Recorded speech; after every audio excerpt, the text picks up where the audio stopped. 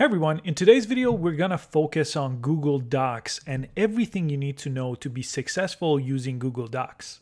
Now if you've never used Google Docs before, it's a product from Google and it's a word processor. So if you've used Microsoft Word before in the past, it's similar to that. But what's unique about it is you don't have to download anything. To access Google Docs, you just have to go to docs.google.com.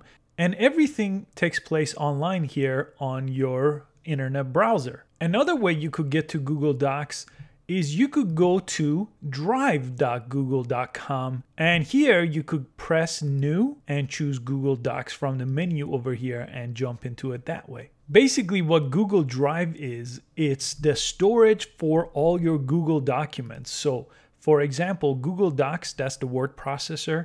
Then you have Google Sheets, Google Slides, and a bunch of more options like Google Forms. All these separate applications basically get stored on Google Drive. So if you want to learn more about Google Drive, I'll put a link to that video in the description below. But it's really a way to organize all your documents the same way you would do on any computer, but this is just on the internet, and everything is stored on the Google server here that Google gives you. So let's jump back into docs.google.com. Here you'll have to log in using your Google account. If you don't have one, simply create one. And to create a new document on this page, we could go ahead and press this plus sign to create a blank document, which is what we're gonna do. But I wanted to show you that there are also templates. So if you're creating a meeting note, for example, or a brochure, you can start with these templates, and there's a whole template gallery where you could see all these different types of templates. But I'm gonna go back in this case and we'll just press plus here, and we'll start with a brand new Google Docs document. The very first thing I do with a Google Doc document is title the document. By default, it's Untitled Document. So if you double click here and just press delete, you could name it your own document. And then you could press enter, and then that will automatically save the document to your Google Drive. So the way it gets stored into Google Drive, it's automatically saved. That's another thing that's different between the applications you download versus the applications that are on the internet like this. They automatically save all changes. Next, after you name it, you want to move it to the right place on your Google Drive. So if you press this little folder icon, it gets access to My Drive, which is that Google Drive I mentioned. So here, you could go ahead and create a folder, and you could press the check mark right here to create that folder. And now inside of that folder, I could move my document here. And it makes it nice and organized inside of your Google Drive. So once you learn about Google Drive, you could easily access all kinds of documents there in a nice organized way. So I usually name my doc and move it to the right place so I could find it easily later. So let's type our first sentence here. This is our first sentence. So you could simply type with your keyboard here, and I want to show you some of the basic formatting options, and we'll get a little bit more advanced as we go. With anything that you type here, you have this bar on the top. So right now, I'm using this font Arial, that's by default, but if I wanted to change my font, I have all these different fonts to choose from on this page, and I could even press more fonts for more options. Then I have my font size. So here I have a bunch of different sizes, or I could just type in my own size, so 34, press enter, and that would change my font size. Then I have the typical bold, italic, and underline options. So if I wanted to select my entire text here, I could make it bold, I could make it italic, and I could make it underline. So those are my three different options. And then next to that, you have your text color. So you could click this and change your text color here, just like that. Let me go back to black. And you have your highlighter. So that will highlight the text. For example, if I highlight a yellow and click away, it would highlight my text this way. And let me press enter a couple of times. You also have this text over here, this drop down. If you press this, you could choose from these options too. So if you want a title or a heading, you could simply choose this way, my first docs, and I could go ahead and press enter. So that's how you would create a title. But just like any other thing, you could go ahead and just select it here with your mouse and change any of the options that I showed you. I'll come back to this option for inserting links and images in a second. Let me show you alignment. So I'm gonna go ahead and select everything here and press delete, and I'm gonna paste text from a different document here. So I just copy the text from a different document. I'll come to edit and I'll go ahead and paste that document here. And let me just press this arrow here to close the side so you can see the document here. And I made some spelling errors here to show you how to fix those as well. So here's basically just a description for this video that I'm making right now. So let's look at some of the alignment options here. So by default, if I select everything here, my whole document is aligned left.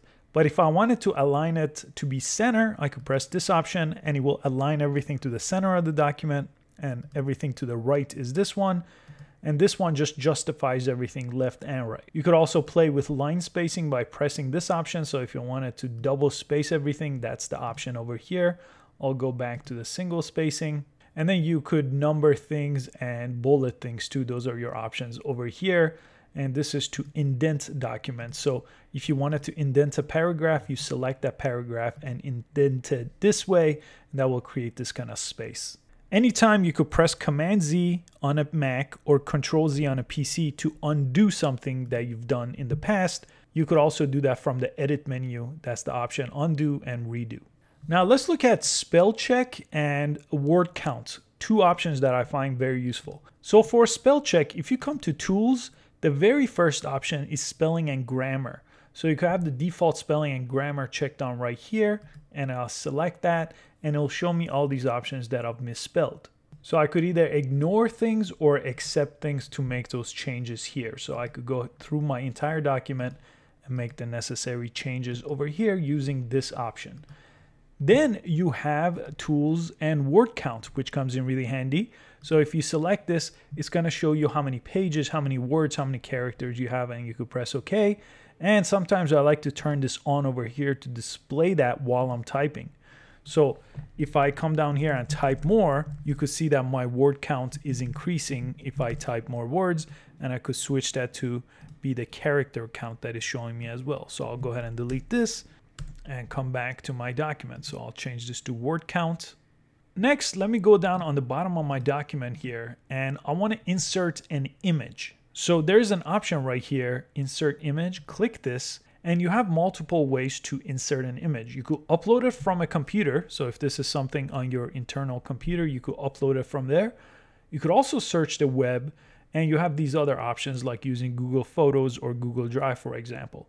Typically, I like to search the web, and it brings this option here. So I could search Google Docs here, press enter, and it will pull different things for me from the web. So if I wanted to add this icon, I could just select it and down here press insert, and it inserts it into my document just like that. Now I could anytime select this, resize it here. I could go ahead and decide how the text wraps around this image. So you could see a couple of different ways for that.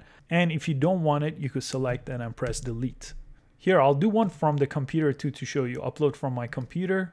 It's going to get access to my computer here. So for example, if I was to just select one of these YouTube thumbnails, I could press open and it will insert it for me this way. Again, I could select it and decide how it's going to be visible, or go ahead and resize it here if I wanted to. And you have some other options for images over here, like cropping an image is available here. Now I have that crop option, so I could go ahead and do that and press enter, and it will crop images for me right here on Google Docs. After that, we have inserting links, which comes in really handy also. So if I select any text that I've typed out, I could highlight it and I could press this link option. And here I could type in a link. So for example, I'll type out my website here, howfinity.com, press apply. And now when I share this document, anybody clicking this link could go directly to that website. And it automatically underlines it and turns it blue when you turn something into a link. Anytime you could jump on here and remove that link here by just pressing remove link, and it'll go back to the way it was. Now let's look at inserting header and footer. So over here, there's the insert option, and we look at inserting images. You also have a bunch of other options that we're not going to go through, but you could do tables, you could insert drawings, charts. But here we'll look at header and footer. So in this case, let's do a footer here. And as you can see, it created a footer option for us. This is the footer. So you could type your footer here. And then if I click over, this becomes my footer. And I have some options over here, like footer format. So I'll select this option and I could go ahead and format it a little bit differently. like the margins could change here, and that's just how far from the bottom of the page it is. By default, these are the options you get for header and footer. You could also make them different for the first page. I typically don't change anything, but I'll press apply here.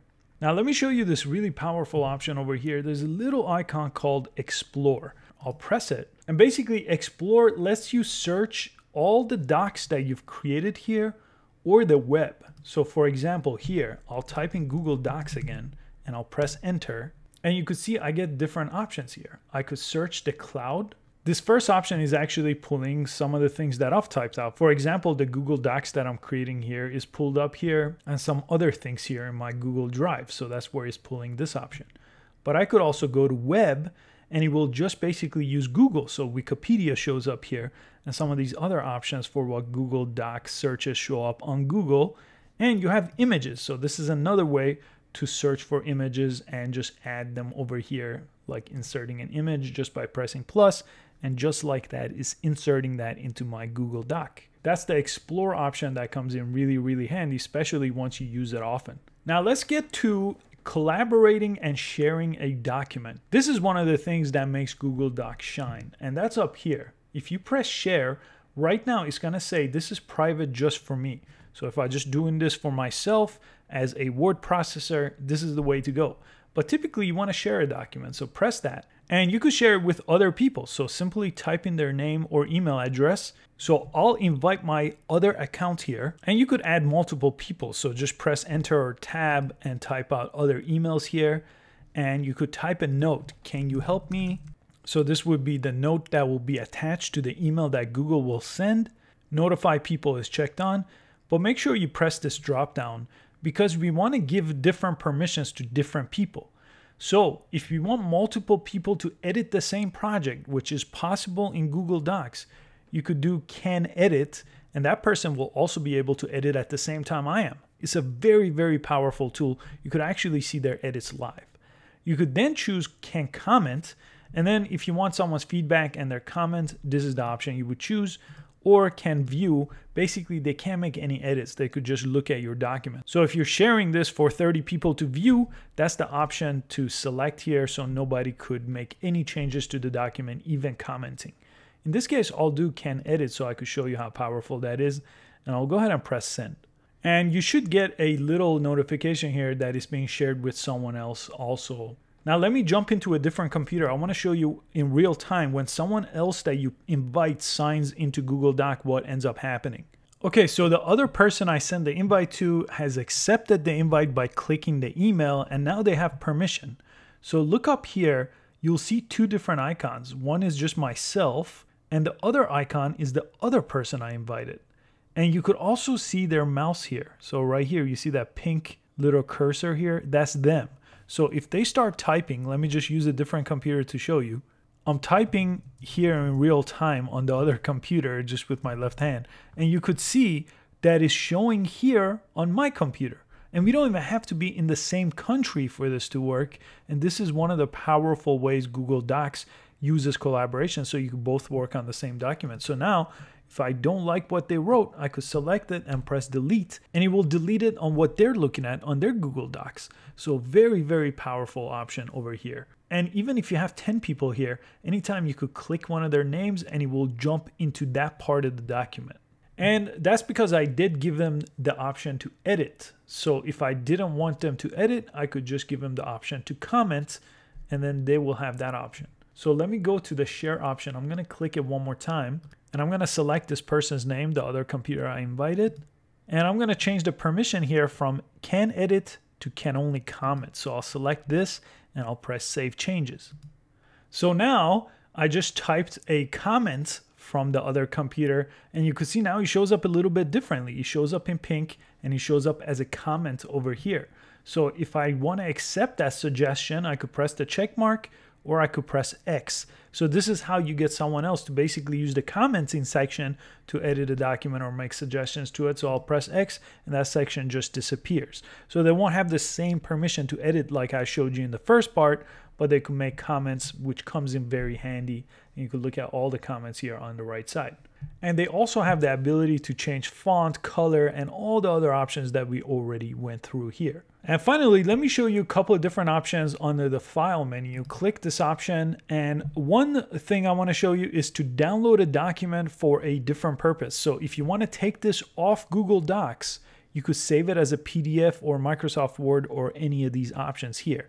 So if I save this as a PDF document, it will just save it to my computer as any different type of document. So just like that, it's downloaded to my computer, and I could open this as a PDF doc just like this, and I could go ahead and print or email this, which comes in really handy. Let me go ahead and close this one, and I'll go to File, and let me show you how to print. So that's the last option on this menu. You could go ahead and select that. And this basically just shows you an overview of what your document looks like.